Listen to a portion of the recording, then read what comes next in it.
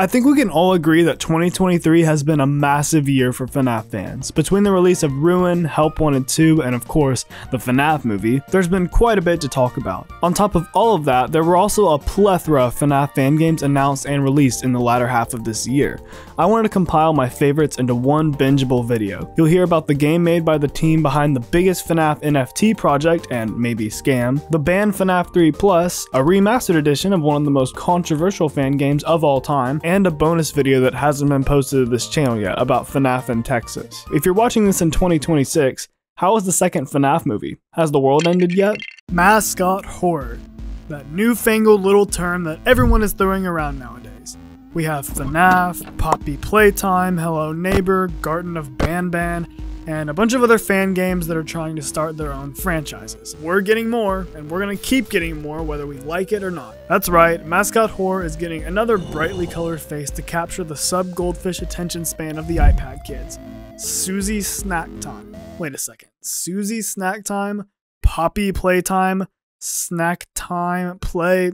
Okay then. Even though Kandyland just got an early development trailer in early April, it and the person behind it have already been pretty well known on the internet, in both good and bad ways. Enough YouTube introing. Let's dive into the history of the most infamous FNAF fan project ever made.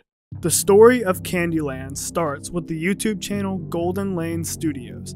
It was created on April 26, 2010 by someone named Roman, and it was originally named JS Machinima. Its first video was a teaser for a Silent Hill mod for Half-Life 2, so the guy behind this channel has been invested in horror from the very start, as we can see.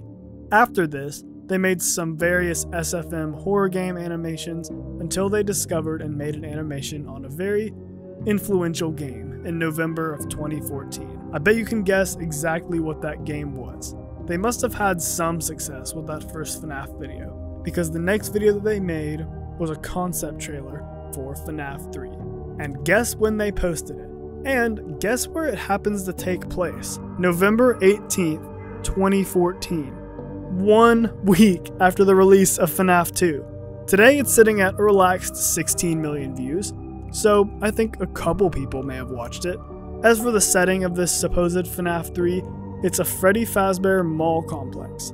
This trailer was extremely high quality for the age of the channel, and the success of this video shows you where the rest of this story might be going. JS wanted as much of that massive FNAF pie as they could get, so they made FNAF animations the main focus of their channel. And it worked! The animation that he made directly after the fan-made trailer got over 30 million views. And almost every one of the 29 FNAF episodes that they made over the years has millions, if not tens of millions of views. Over time, the animations increased in quality as more and more FNAF games and characters came out alongside them. The JS Machinima channel became the single largest FNAF animation channel, and it was safe to say that they had a bright future ahead of them if they kept it up. Sadly, what I just said wasn't exactly 100% safe to say.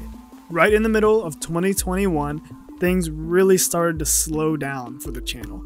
They had switched to Unreal Engine 5 for their animations instead of Source Filmmaker, better known as SFM, and the animations were looking better than ever, but it wasn't enough. The SCP, Backrooms, and FNAF related videos consistently started getting less than 1 million views for the first time in years. JS was facing the challenge that many other YouTubers dread. The situation where they needed to change up their content soon, or else they would slowly fade into obscurity. The same thing just wasn't going to work anymore. They made actually a couple of official animations for Apex Legends and Call of Duty, which one would think should have helped their channel receive some much needed exposure, but it just didn't work. On June 3rd, 2022, a Backrooms animation was uploaded that sits at 142,000 views today. An extreme low point for the channel, although that's not that bad, all things considered. This appears to be the push that really inspired JS to start working on something different. On August 19th, 2022, the Kandyland Twitter account posted a short but extremely polished animation of a partially built animatronic face coming to life. 2 days later, a dancing silhouette of what appeared to be a finished version of that same animatronic face was posted saying 5 hours left. After the countdown ended, Candy, the new face of Kandyland, was shown in his full glory.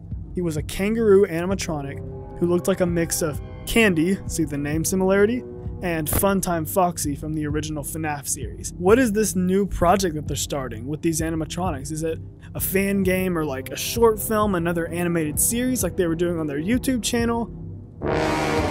Hashtag NFT. Okay, I know people are sick of hearing about NFTs, so if you don't want an overview of what an NFT is, skip to this timestamp, but I really think it's important to understand what an NFT is for what I'm about to tell you. So here we go. When people heard that Kandyland had a line of NFTs, they immediately assumed that it was a scam, and I completely understand why. By now, you probably already know that NFT stands for non-fungible token. Fungible means able to be replaced, and non-fungible means individual, non-replaceable. For example, if you wanted the original microphone that Freddy Fazbear holds in the FNAF movie, you probably wouldn't be satisfied with a microphone of the same model. You specifically want the microphone used in the movie, because it's special to you. That microphone would be non-fungible. It's the only FNAF movie microphone, making it valuable to some people. That is essentially how an NFT works. When you buy an NFT, you digitally become the official owner of some digital item, like a picture for example. Of course, people can just screenshot it if they want to look at it. But like a painting, it's the official ownership of the official real thing that makes it special.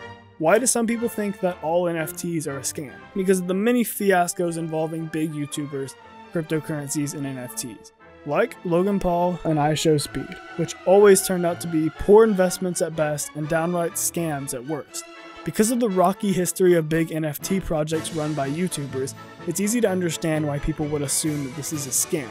But what is the end goal that this project is using NFTs to fund? It's Susie Snack Time, making her very original looking debut with her very original name, with her very innocent design. There's a very loaded future for this character that I'll get to very, very soon. On October 14th, 2022, the first video of the animated Kandyland series was posted to YouTube, and it received a lot of attention, mostly because of the sheer quality of this animation. It shows Candy the kangaroo performing, then going backstage to what looks like his charging pod. A mysterious man wearing a mouse mask comes in and does something on a laptop in the room that causes Candy's eyes to turn red and start to malfunction. Whatever the mouse man had tried to do didn't work as intended because it says firmware update failed. Candy walks back to his performing area, but it's empty, and he continues to glitch out as his eyes turn even redder, or more red. I'm not kidding when I tell you that these are movie levels of quality when it comes to the visuals. 5 days later, Tukey Toucan was revealed on Twitter. And on November 5th, Mr. Smiles made his grand entrance, and it was announced that all of the characters had been revealed. Now it's time for Phase 2. If you thought that things seemed a little off in Phase 1, you haven't seen nothing yet. On October 3rd, a dedicated Susie Snack Time channel was created, just over a month after the character was revealed on Twitter. The way that Susie was designed was just a little too perfect for YouTube Shorts and TikToks, and Golden Lane definitely knew that with the way some of these videos are presented. The content is completely family friendly as far as I can see, but the character design mixed with the titles are intended to get certain people's attention in a certain way. And that's all I'll really say about that. And this carried over to the full episodes, which heavily featured Susie instead of the main mascot in episodes 3 and 4. She kneels in front of a lonely kid with a stuffed rabbit in a back room. Her mouth falls off in front of the kid, and tension slowly builds as the kid asks if she's okay. In this video, a really cool and interesting aspect of Susie's character design is highlighted. She has a mouth, but it doesn't move at all, meaning that her facial expression pretty much always remains the same, even when she speaks using her voice box. And this character design really clicked with a lot of people, since the channel for Susie Snack Time now has over 400,000 subscribers. On November 16th, they announced a grand opening that allowed those who interacted to have a chance to win a golden ticket, which I must say is some very clever Willy Wonka theming for a project called Kandyland. After this, it was just more NFTs of different variants of the 4 main characters, like Queen Susie Snack Time, Christmas Candy, and Susie with a rainbow sword for whatever reason. Huge amounts of people were complaining about Kandyland in the comment section though, because they wish that these fantastically designed characters and amazing visuals in the videos could be used for something more substantial, like an actual game, for example. Roman and their team are insanely talented at what they do, and it really is a shame to see them use those talents just to sell expensive pictures, when they could be making more money by making more interactive content. Episode 3 came out on YouTube on March 17th of 2023, showcasing Tookie the Toucan doing his thing with playing cards. After he gets done with his performance, he heads backstage to see Susie standing there, still missing her mouth, as she twitches and stares at Tookie. What on earth am I saying right now? She holds the toy that belongs to the girl that she talked to in the previous episode, but there's no sign of the girl. The episode ends with her saying, "Hi there!" There is one big misconception about the nature of the Kandyland NFT project. These NFTs exist to help fund the Kandyland project. They aren't Roman's main goal here. They aren't the project.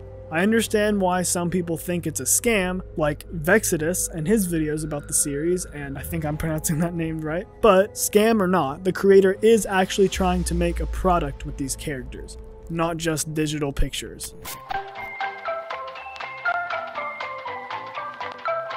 Now we're here at April 6, 2023. We see Susie Snack Time sitting on the floor of an abandoned mall complex, her mouth detached from her face again, and she suddenly boots up, puts on her mouth, and looks around. Showing Susie looking around curiously like this in the beginning of the trailer makes it seem like we might actually be playing as Susie in the game, which would be an interesting choice. We hear voice lines from someone who sounds almost exactly like the hand unit from the FNAF games. But they wouldn't do as they were told. But as my brother once said, anything can be fixed with a little smile. And apparently his brother said that anything can be fixed with a smile, as we see Mr. Smiles jump into the action. We see a doorway and glowing red eyes appear in the darkness behind it, along with a hand holding out a lollipop to us. The rest of the trailer shows us stunning shots of other locations of the mall. And there we are. This is the product that all the NFTs and thirst traps existed to fund.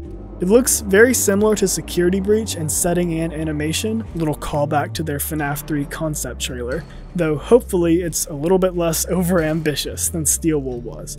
The characters are well designed, the story is written, the characters act, and it's safe to say that the visuals are going to be breathtaking no matter what.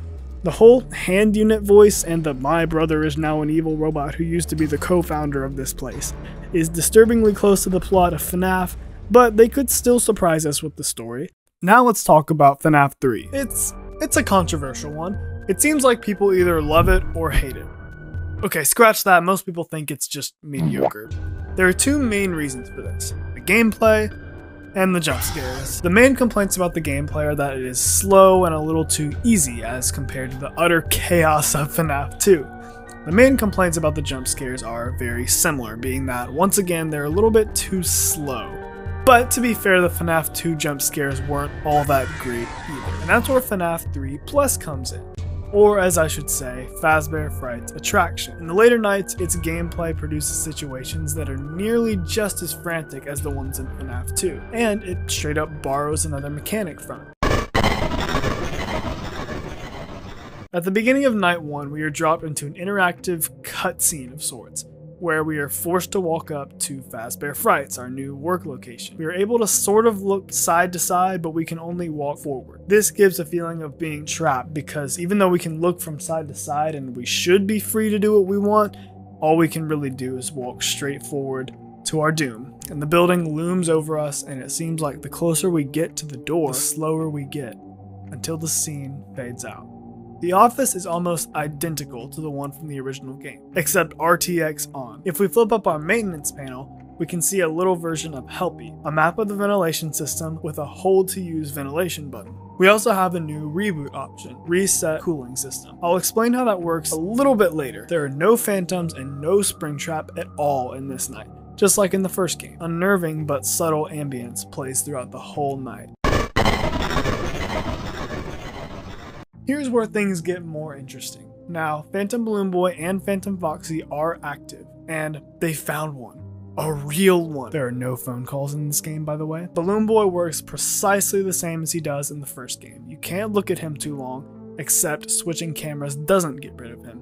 You have to put down your monitor to avoid his jump scare. Phantom Foxy also works the same as he initially did. If you see him in your peripheral vision as you turn to your maintenance panel, look away, flip up the camera, and he'll disappear. If you look all the way over at him, he'll step out of the screen and your maintenance panel is disabled for a few seconds, and then he'll get you a few seconds later. Springtrap is pretty easy to deal with as long as you don't get a ventilation error, especially since he can't enter the vents at all. I'll discuss why he can't enter the vents in my final thoughts. Now that it's night 2, some errors start showing up. Audio errors, there's a lot of variability. Sometimes you get 2 audio uses before it breaks, sometimes you get 5, it's all about luck. You don't really need to worry about video errors on this night. Ventilation errors are precisely the same as in the first game. They occur at random times or when you get hit by a phantom. You can probably already see some teamwork that the gang of phantoms can use to make your life miserable here. You have to flip up your monitor to get rid of Foxy if you spot him, and that's exactly where Balloon Boy will probably be waiting for you. Now let's talk about how the new mechanics come to play in Night 2. The hold to use ventilation button is basically just the music box. You have to hold it to keep this little bar from reaching your office. I did a little experiment to see what happens if you don't wind up the ventilation. So if I can pull this off, let's just see what happens if we let this little bar expire. He still hasn't moved yet as far as I know. What happens if we reset? And he's here. I didn't hear any walking from him. It just gets him right up to our door. And I think it makes ventilation errors happen way more often. As for the cooling system errors, they're a bit like ventilation errors. They pop up at random, but they drain your oxygen meter. More on the oxygen meter later. All you need to know now is bar reach office and oxygen go down equals bad.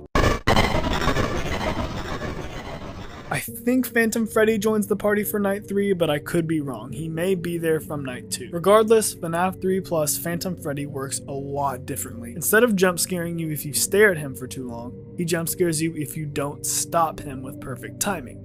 How do we stop him? We have this little lever in front of us that activates the window blinds. You have to hold them down right as Freddy finishes his journey across your window to prevent his jump scare. Easy enough, right? No.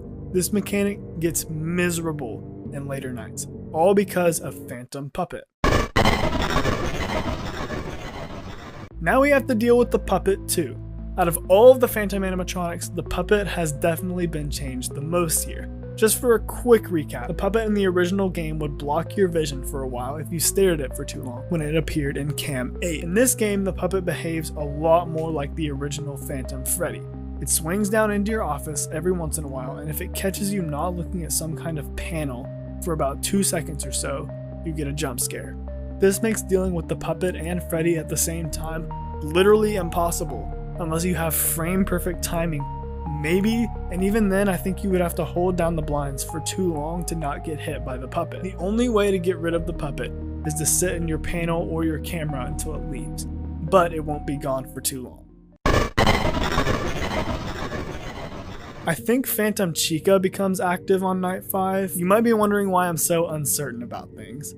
I'll explain. Because this game is a remake of FNAF 3, so close to the original, it's technically illegal. Therefore, it's only available through some random person putting it up on GameJolt. This means that you can never really know if the item you're buying doesn't have something undesirable hiding inside.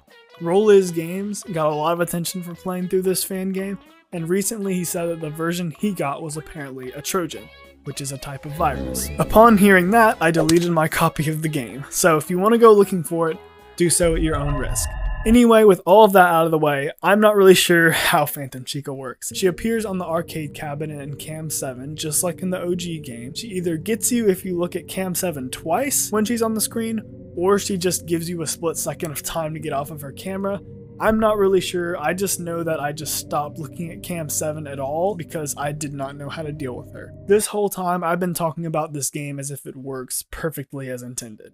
It definitely has some quirks to it. I just wanted to take a second to shout out the 3 members that I currently have. The 3 members that I currently have: Tyler Feller, Doodle, Star of the Cosmos. Thank you so much. It's a great way to support me, and you get some exclusive perks like shoutouts and all long form videos starting from now on. Thanks. First of all, the creator did say that the game is unfinished. This is apparent because the extras menu shows Phantom Bonnie, but there is no Phantom Bonnie present in the gameplay, unless he's some Easter egg that I missed somewhere. Same thing with Phantom Mangle. Second of all, the oxygen meter basically does nothing. Once your oxygen dips below the 80s or 70s or maybe the hundreds, your screen starts getting darker and darker and darker until you reach 0. But nothing happens when you hit 0. You can still complete the night even if you're on 0% oxygen for hours. The Night 5 AI is also very broken for some strange reason. Phantom Freddy disappears, Phantom Foxy isn't very aggressive at all. The only animatronics that are aggressive are the Puppet and Balloon Boy, and Springtrap only moves if you get a ventilation error, or at least barely moves. In my copy of the game at least, it's possible to beat Night 5 just by sitting in your maintenance panel and fixing ventilation errors and winding up the music box, which wouldn't be possible if Phantom Freddy was in play. And that brings up the issue of Phantom Freddy. I tried the nightmare mode for a while, and I'm not sure if it's possible. Okay, I'm sure that it's possible, but only through extremely lucky circumstances. The main problem is Phantom Freddy and Phantom Puppet.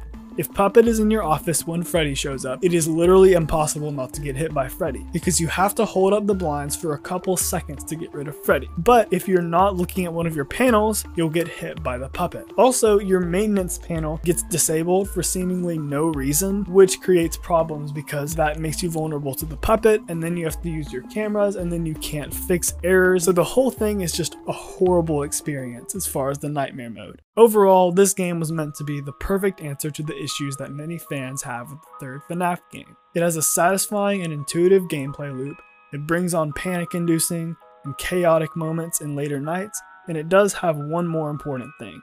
It fixes Springtrap's jump scare. It's quick, it's jarring, and Springtrap has never looked better in my opinion. You can see the corpse of Afton inside the suit, and it's over in the blink of an eye. It doesn't last an eternity like the original one does. But the game also has its issues. Besides the unfinished nature of certain mechanics and certain entire nights that don't really work, you have to go through a 30-second cutscene before each night, which makes every death feel like more of a punishment than it should be. All of this makes this FNAF fan game the one that almost fixed FNAF 3. Oh yeah, and then there's the fact that this is a copyright infringing potential virus. In early 2018, a few months before Ultimate Custom Night was released, a little FNAF fan game came out. It was called Dormitabis. Large creators like Markiplier and Dawko featured the game on their channel, and it went on to become infamous in the FNAF community for its interesting writing and even more interesting creator. Interesting not being a good thing in this case. It advertised itself as one game, but it had all the lore of at least 2 games, if not an entire franchise. Dormitabis got a lot of attention because it wasn't like other FNAF fan games. And recently, it got a remaster made by a team who was not involved with the original creator at all. My question is, does Dormitabis Remastered fix its predecessor? Let's get into Dormitabis, the original. The first night begins with our character sitting in a chair in the back of a horrific room. Remember when I said that Dormitabis was released right before Ultimate Custom Night? I said that for a reason. Everything looks a bit like FNAF 3, green tinted, slimy, and generally disheveled. Some of the chairs and stools in the room are knocked over, the ducks look like snakes slithering up the walls, and 2 massive gaping doors sit at the other end of the room. Pressing W allows us to run to the other side of the desk, giving us access to a PC and a better look at the 2 doors. Once at the other side of the room, we have 4 different places to look. Up at the roof, behind at the window, left and right. If we're looking straight ahead, we can press Control to turn on our monitor, where expanding the minimized window gives us access to the cameras. We've got a phone call from someone named Peter, who refers to us as John. He tells us that we're in an eternal purgatory. The location we're in is an amalgamation of our memories of Fredbear's family diner, and a different type of amalgamation is just about to start hunting us. Peter says he has a plan to get us out of here, but the plan isn't ready yet. He tells us to hang in there for him, and that he's not sure if our friends will be hostile tonight or not, and hangs up the call, and we're on our own. For tonight, everything seems fine though, until we hear this. The only animatronic active on night 1 is Havoc Freddy. Okay. Hey! Oh! Hi! Fred Mangle Freddy! Oh! Okay! He looks like a mixture of Springtrap, Mangle, and Phantom Freddy. He sets the theme for any of the core animatronics design in this game, with Springtrap's withered and rotten exterior and Mangle's jumbled mess of endoskeleton. If you hear clanking noises, that means Phantom Freddy is on the move, and he'll eventually loom at your door directly behind you or right next to you. When he appears in either of these two places, run to the other side of the room. This gets rid of him very quickly. Night 1 is primarily an office tour and lore exposition session, but just wait until Night 5. That's when things start to go absolutely bonkers. I almost forgot to mention, every night in Dormitabis is 9 hours long, 10 p.m. to 7 a.m. every night. Before the night ends, everything goes dark and this little audio stinger plays. The thing is, that's the exact same thing that happens whenever you get jump scared. So whenever you complete a night, there's always a few seconds where you wonder if you just lost or if you just won. Same thing for when you get jump scared. You're not quite sure if you just won the night or if you just lost. But this does suck all tension out of any jump scares that you do get, because the black screen serves as a great jump scare incoming warning sign. In fact, it's such a good jump scare incoming sign that I'm going to start using it in my videos. 2 more animatronics become active on Night 2, and Peter gives us some more lore. He tells us that the animatronics are attacking us because we are made out of plasma, and they're souls that need more plasma because they're incomplete. The new animatronics of the night are Cake Bear and Havoc Chica. Havoc Chica has Springtrap's green and decomposing body mixed with the unnaturally long limbs of the puppet. Her cupcake also has the Springtrap aesthetic, and its candle is always faintly glowing. When we hear her laugh in our right doorway, we run to the other side of the room and look to the left. She disappears after a few seconds and her cupcake scuttles towards us, giving us just enough time to run back to the desk.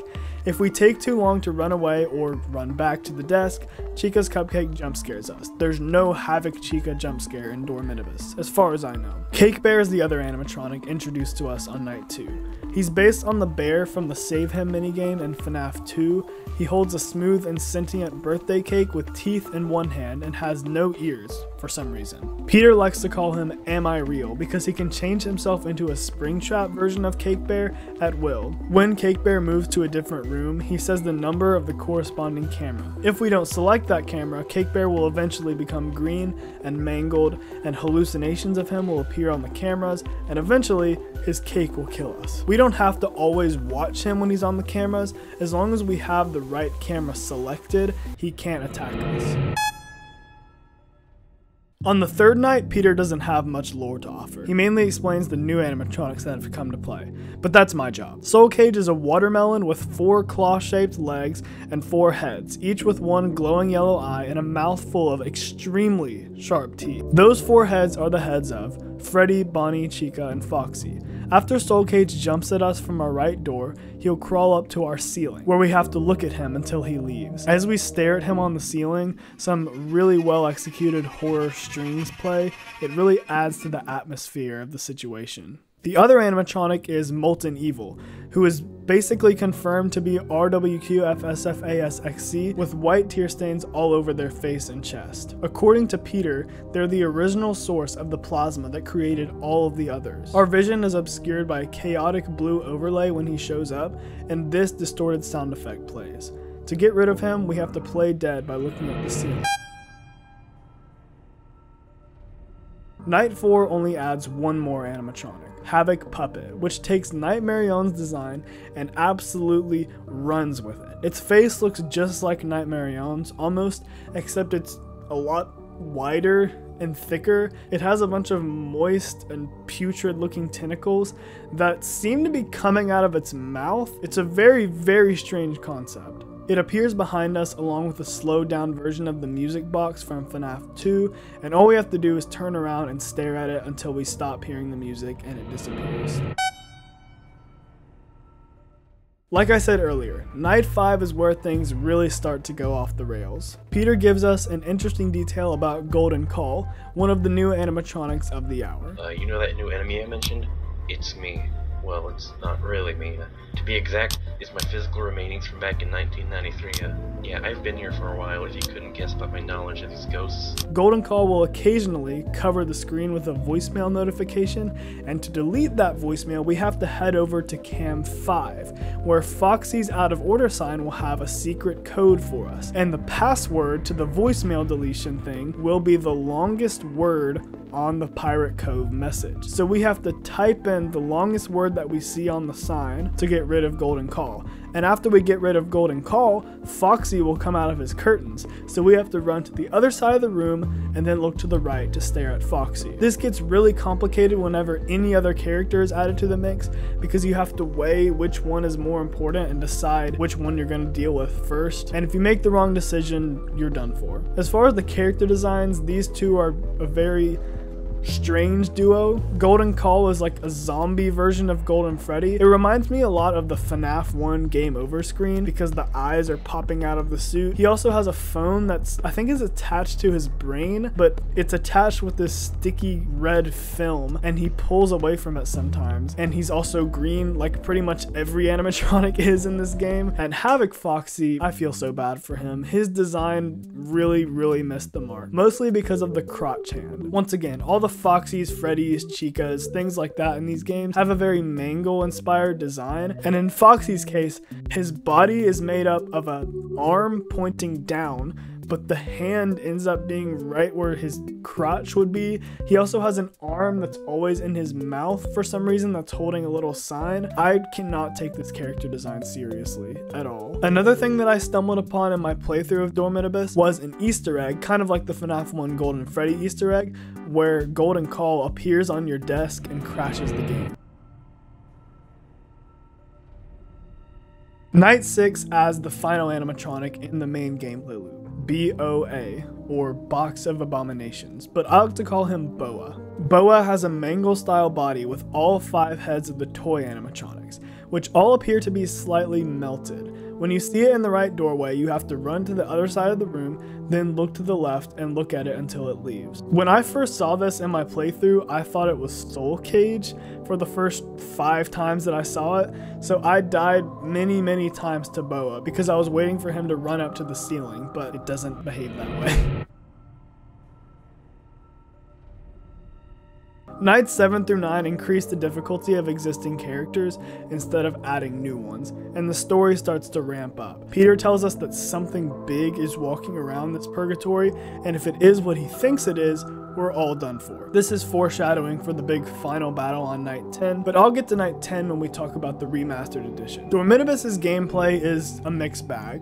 9 characters are introduced throughout 6 nights, and things get really complicated really quickly. 9 characters may sound manageable since the second FNAF game had 10 characters and Ultimate Custom Night had a couple more, but the thing about Dormitabis is each character has a specific sequence of actions that you have to take, and if you mess up that sequence, you're dead. I love the concept of having to look at some animatronics to drive them away, but also having to hide from other ones like Havoc Freddy. Cake Bear's mechanic is an evolution of FNAF 1 Foxy's gimmick. He's a moving threat that you have to keep track of instead of a stationary one. Although I wish they had given him more distorted and mysterious voice lines, because the Darth Vader vibes in his voice end up coming across really goofy. The idea of rushing to the desk while Chica's cupcake audibly scuttles towards you is brilliant. Molten Evil's hallucinations create some very stressful situations, especially if they combine with another animatronic, because it almost completely obscures your vision. Soul Cage's little bite animation and Boa's voice line are very intimidating, and the over-the-top designs work very well in the dark and squalid environment. And then there's Golden Call and Havoc Foxy. Don't get me started on them. If they combine with any other animatronic, it just makes things so stressful for that 5-second period. Especially considering that you have to also remember what camera Cake Bear is in after you get done dealing with them, because they force you to change camera. Dormitabis' gameplay can get very complicated in later nights, which makes it very rewarding to succeed in, but also very frustrating to die in. The biggest problem I have with this game are its visuals. The office looks all grainy and and it's overly bright, surprisingly, for a FNAF office, which makes some of the renders look worse because it looks like they artificially darken certain areas to make the renders look more creepy, but that makes it look even more grainy and more sharpened, and the cameras are even worse. Something about this looks off, and not in a creepy way. It looks off in a poorly designed kind of way. Dormitabis Remastered is incredible. I'll just say it right here and right now. It takes almost every aspect of the original and improves it drastically, especially in the visual field, which is where I had the most criticism for the original game. The environment in the original, like I said, grainy, not dark enough. Well, Dormitabis Remastered fixes this. There are actual shadows now. These shadows do the character models justice in their renders, making them look much less like JPEGs, and it makes the entire game easier on the eyes in general.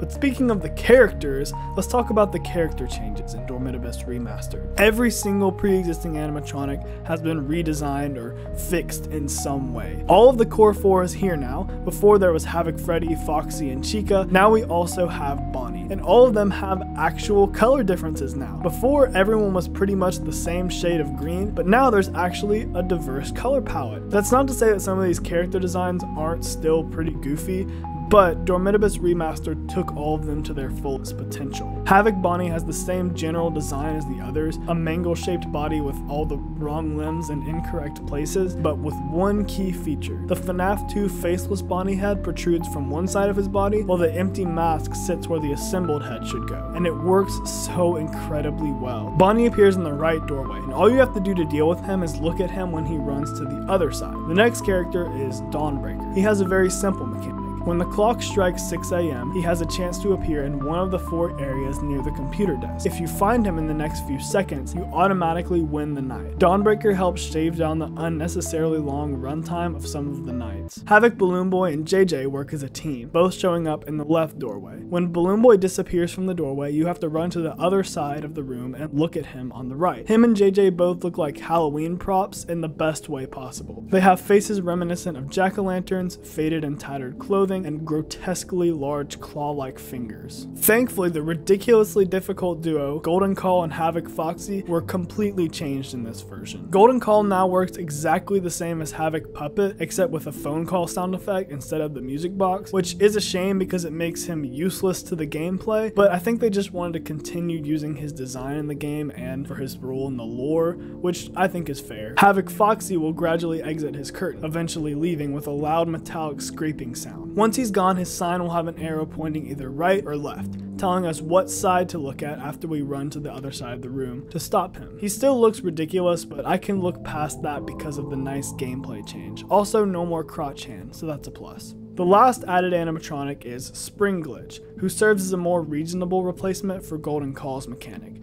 He causes an error code to appear on the monitor, and we have to switch the corresponding cameras in the same sequence as the numbers on the code to get rid of him. This creates some really tense but less unfair situations similar to Golden Call in the original game. His model looks like a mixture of Withered Freddy and Springtrap, which I'm not a massive fan of, but again, good gameplay, so I can forgive it.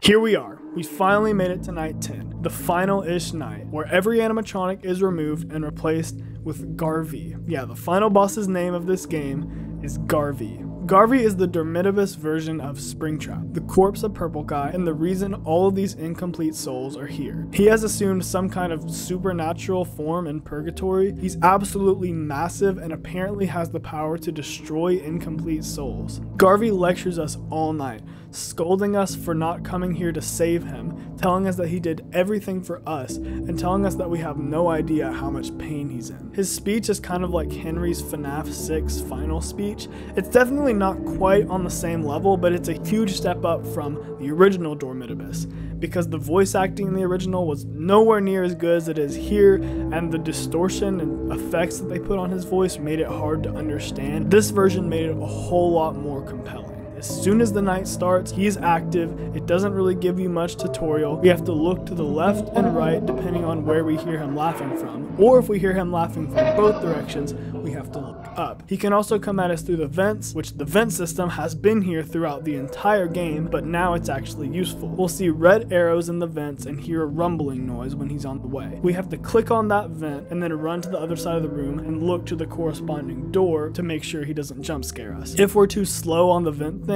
and get there after him or even at the same time as him, sometimes he'll just stare at us for a second and then grab us and end our night. The boss night ends with a cutscene where Garvey chases us through the building and then grabs us. The game tells us to spam spacebar in this cutscene, acting like it might save our lives and give us the good ending or something, but I've never seen a video of someone succeeding in this, and they get the bad ending every time, which shows the gravestone of John Wright, our main protagonist. In the original game, his death date was 2017, but now it's 2008 in the remastered version. There are an optional extra 2 nights. Night 11 is a nightmare mode with every character active except Garvey in the remastered edition. In the original edition, Garvey replaces all of them at 5 a.m. Night 12 is a boss battle in a completely separate location with Cake Bear serving as the main threat, because in this version of the lore, Cake Bear's was the original establishment before Fredbear's family diner, and this Night 12 takes us back to Cake Bear's where we face off against him and Havoc Puppet one final time. Both of these nights exist to add extra challenge or provide more lore exposition, but neither are important for this video because we're here to talk about the gameplay. A video more focused on the story will be linked in the end screen for those who are interested. But first,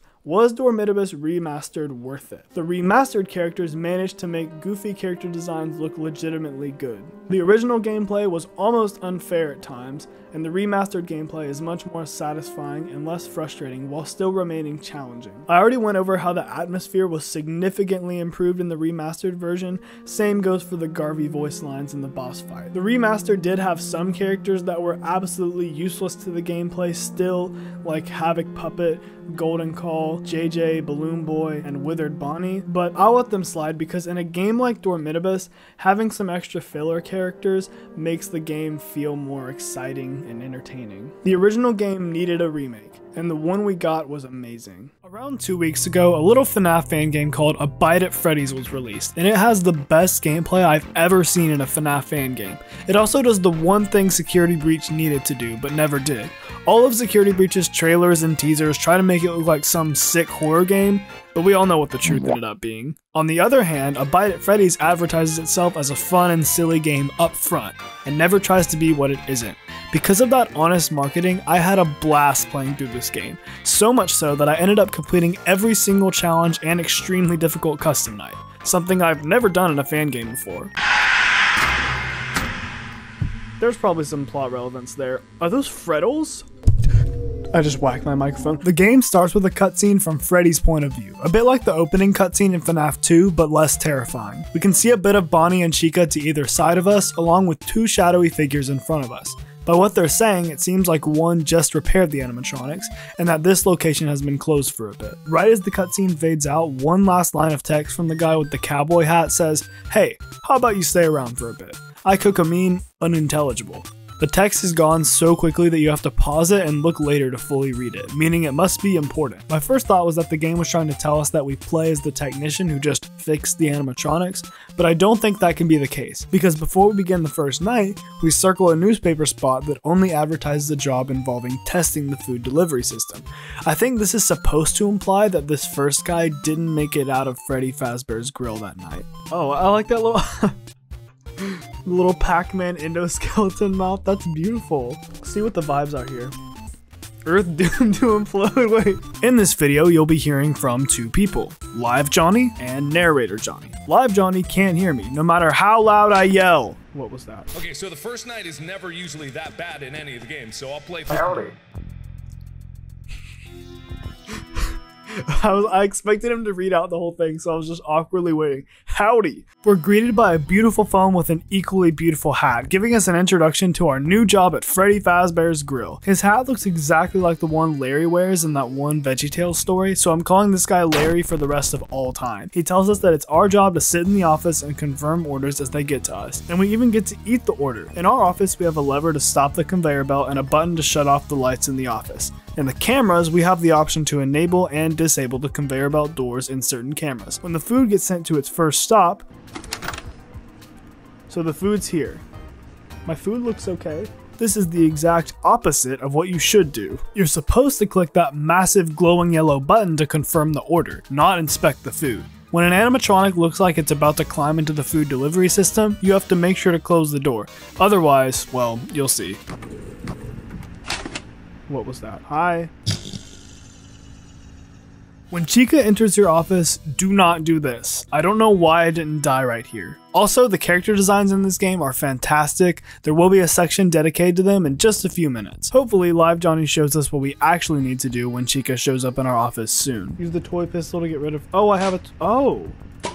Did I just waste my one shot? No! Don't worry, you have infinite ammo. Here's a rare occurrence of Live Johnny actually knowing what he's doing the first time around.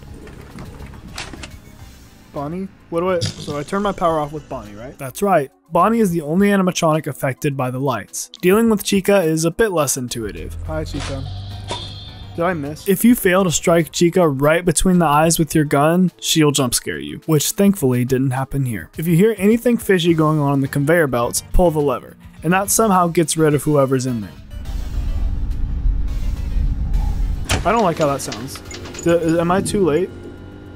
That seems like a good thing. And just a few short minutes later, this happened.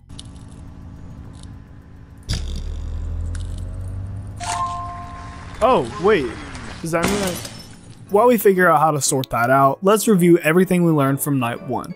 Shut the conveyor belt door if an animatronic tries to crawl through it, shoot Chica between the eyes with the little toy gun if she appears behind your desk, and turn out the lights to make Bonnie leave when he shows up at the back of your office. This is why I love this game. It isn't necessarily scary, but like I said, it never claimed to be scary, and the game mechanics are just so unique and challenging.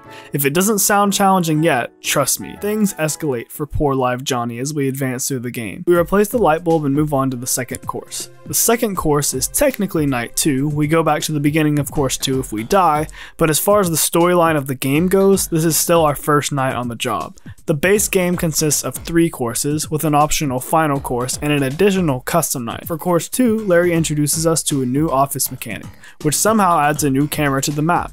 It's a vent camera.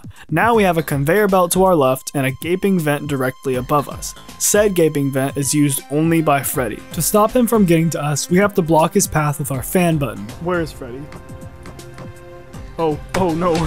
As soon as Freddy became active, something strange happened. The voices in my head began telling me to wait until Freddy gets right up in front of the camera before activating the vent fan.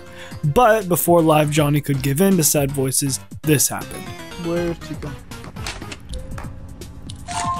Let's go! I really don't want to trust you guys. I think I heard some of them rusty screws pop out in the conveyor. Am I gonna have to crawl into the conveyor? My hat's too big to fit inside there, so if you could head in and swap them out for me. This is the exact moment my relationship with Larry took a turn for the worst. I'll shut down the conveyor from my side. Do I trust you on that? No. But you know what? This is the one part of the game that I wasn't a big fan of, mostly because the gameplay wasn't very intuitive. Larry has us removing and replacing screws in the conveyor, and we have to pull on these little guardrails in front of us, in front of the animatronics to stop them from reaching us. But if we click on a screw when an animatronic arrives, we can't activate the guardrail until we put the screw in its correct place. Just put in screws. You know what? The screw was stuck in my hand. What am I supposed to do? The screw is in my hand.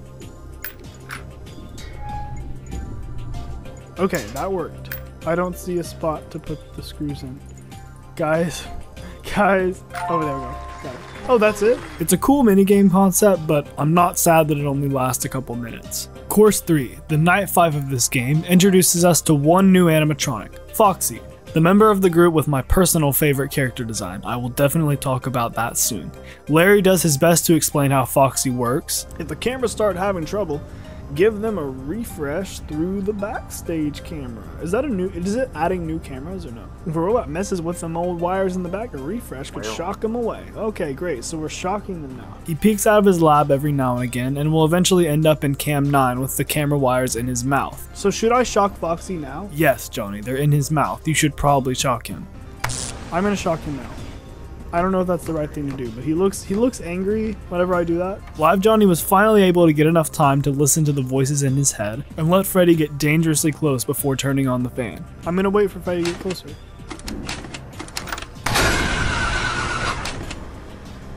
Thanks for that. And his head is in my office. I'll take that. As fun as it is, if you want to win this game, never do this to Freddy. His headless body stays alive and becomes much more aggressive than normal Freddy. Foxy's back in his... Freddy is mad.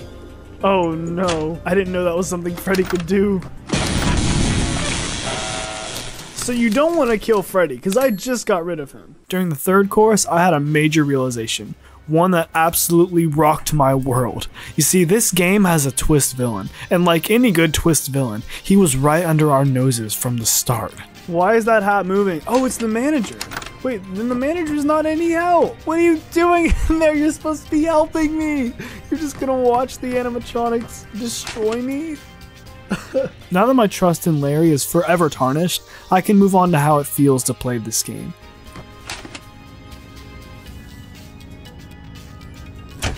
Oh, I predicted that. Yes. That was such an... I can't believe I got that one. Even following the simplest sound cues in this game is immensely satisfying. It made me feel like a genius every time I caught an animatronic in the conveyor belt system. The only thing more satisfying than blocking Chica or Bonnie is this. Oh. Yes, let's go. Let's go. Freddy ain't got nothing. Okay. Okay. Dude, what are you doing in Camp 5? Don't you... Do you really not want to pay me that bad? That's all we need to do. Thanks for the help. Right. Head over to the dining area. Oh yeah, sure. That's all we need to do, and I'll get you on your way. Oh yeah, I'm sure this has been a great work experience. I'm entirely over. Oh wait, really? And so ends the base game. But wait, there's more. So much more. There's an optional fourth course called the final course, and it's more than just a more challenging version of the previous course. It includes one notable new character. I tell you, back in the day, this place was jumping. We had families in and out all day, new shows, events, the whole works. It all changed after the bite happened. Oh no. Some kid went up and bit a huge chunk right out of Fredbear's face. Tore it right off. Oh. Now he just sits there all alone on his little stage inside the wall. The crew thinks he ought to be called Fredbear. That's such a good name. A bit crooked, ain't it? In this universe, Fredbear was the bite victim, and he was left to rot like some kind of alternate version of Mangle, and he's now called Threadbare. You see what I mean about this game not trying to take itself too seriously? Even with his goofy origin story, Fredbear manages to be the most unsettling character in the game. That's Threadbare, I think. Is he replacing Freddy? Oh, hi. You're not supposed to be there, Threadbare. Although, I'd be a pretty funny reaction YouTuber. Ah, I shouldn't have refreshed the cameras. Oh, I shouldn't have done that. Oh. He glitches out in the cameras and has very unpredictable abilities. He can basically do anything the other characters can do, and then some. Like Larry said, he has the ability to block the conveyor belt, which drains at least half of your power to fix, and other characters operate just as quickly as normal when he's doing it. Speaking of power, you probably won't ever run out of power in courses 1 through 3, but Threadbare can definitely make it happen on the final course, especially if he works together with any other character. When you do run out of power though, it isn't necessarily the end. In a bite at Freddy's, running out of power just means you have to wait for it to recharge, which takes around 15 seconds. The only problem is that you're only likely to run out of power in the later courses, where 15 seconds is almost a guaranteed death. Well, now I'm dead. Especially since you only run out of power when you're trying to stop someone from getting to you. Oh! No shot! When you complete the game, you get a brief little cutscene again from Freddy's point of view, and after the cutscene, you get a cool newspaper saying that the characters have gone missing, and apparently Larry isn't all that upset about it. They've been acting all screwy for years. Honestly, I'm not all too shaken. buy this myself. The robots are great and all, but food is really the heart of it. If you want some good cooking and some big smiles, come on over. So that's all this game has to offer, right? Absolutely wrong. These character designs are peak, and they fit perfectly into the lighthearted overall tone of the game. Freddy looks unique and classic at the same time, and the whole talk box aesthetic is really cool. Somehow I went the entire game not realizing that they were crawling because they didn't have a lower half. Bonnie has the best outfit by far. Chica comes in with a close second, and she looks hilarious. Ever since we heard Rockstar Chica's voice lines in Ultimate Custom Night, Southern Chica has felt canon to me. Fredbear is looking simultaneously creepy and goofy with his massive head bandage, but Foxy is my personal favorite. Something about his glasses mixed with his brown suit is hilarious and absolutely perfect to me. Larry's design is alright, I guess. I just feel like he needs more Larry, you know? If you made it this far into the video, comment the most heinous war crimes you've witnessed Larry commit.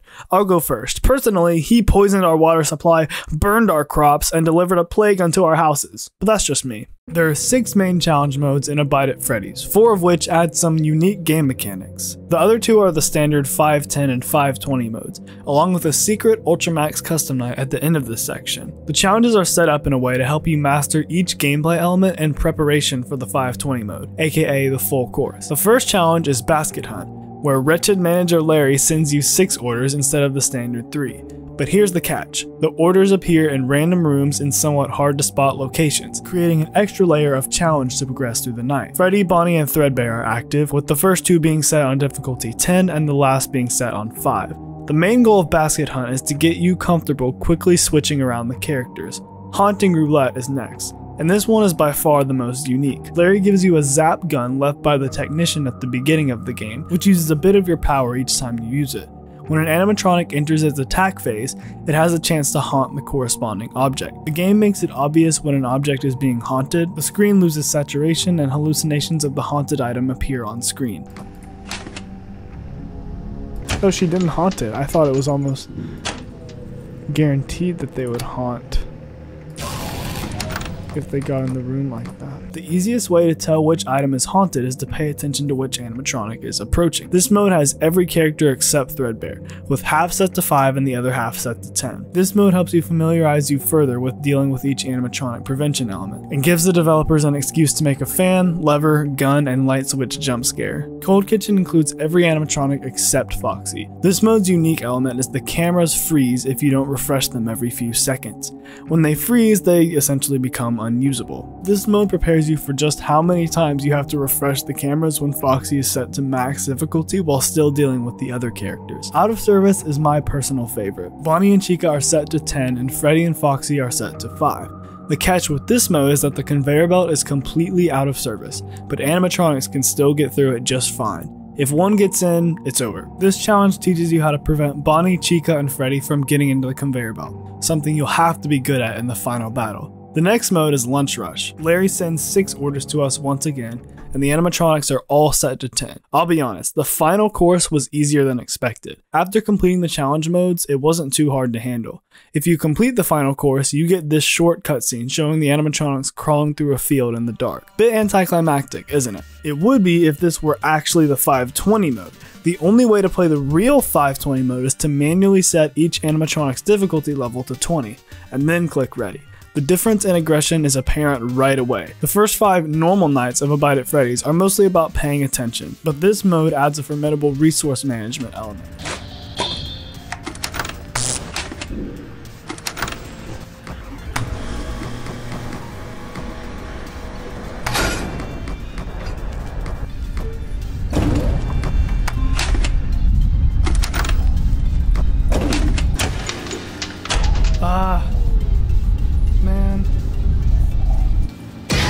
Most of my deaths came from losing power, and the ones that didn't came from me being so focused on quickly catching animatronics in order to conserve power that I didn't notice Bonnie or Chica in my office. You have to make sure to use each power-hungry tool as briefly as possible to get rid of each animatronic, because of the sheer amount of times you'll need to stop them. If Freddy's head gets cut off at any point before Order 3 is on the way, you might as well reset the run, because a level 20 headless Freddy is virtually impossible to deal with grouped with the other max difficulty characters. Fredbear's mechanics really begin to shine in this mode, along with this really creepy camera render of him. He occasionally appears in Cam 9. If you don't refresh the cameras quickly enough, Fredbear jump scares and disables the cameras until you refresh them again. His conveyor jam ability is interesting on this final night, for one main reason. No one can get through the conveyor while it's jammed. If an animatronic tries to get into the conveyor while Fredbear has it jammed, they'll get stuck, meaning you only have to keep track of Freddy and Foxy until you decide to unjam Fredbear, meaning it's extremely helpful for Fredbear to jam the vents if too many things start piling up. The only downside is that the orders can't move forward while the conveyor is jammed, so it's basically a pause button for the night.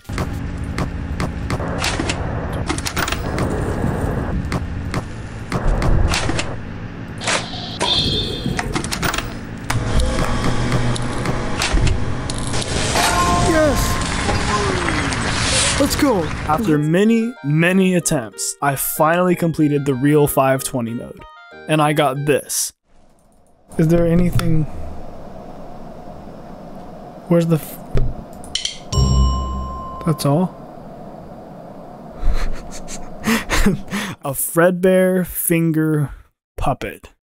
A Bite at Freddy's serves as a great breath of fresh air in the FNAF fan game space. It does the best job I've ever seen of making the cameras a vital part of gameplay without becoming repetitive. With the PG horror vibe the newer FNAF games are going for, it makes a lot of sense to make a game that intentionally takes this vibe and runs with it rather than half-heartedly attempting to cater to two different audiences. I'm working on a really long video detailing my favorite and most anticipated fan games of 2023 that will include this video, so stay tuned for that if you're interested. The fan games mentioned in this video just go to show how much of an impact FNAF continues to have and how immensely talented its community continues to be. There are also plenty of games for us to look forward to, like Forgotten at Fredbear's, Fazbear Facility, and Ultimate Custom Night Plus, all of which look amazing and the latter being the closest to being finished. Kandyland's wishlist is currently on Steam, so we'll have to wait and see on that one. But with that, I hope you enjoyed my coverage on the current state of FNAF fan games. If you did, you'll probably enjoy this video on how FNAF can't die. Quick note, I'm transitioning these long form videos over to this other channel, so if you're not interested in my YouTube shorts, unsubscribe from this channel and subscribe to this other channel. Thanks for watching.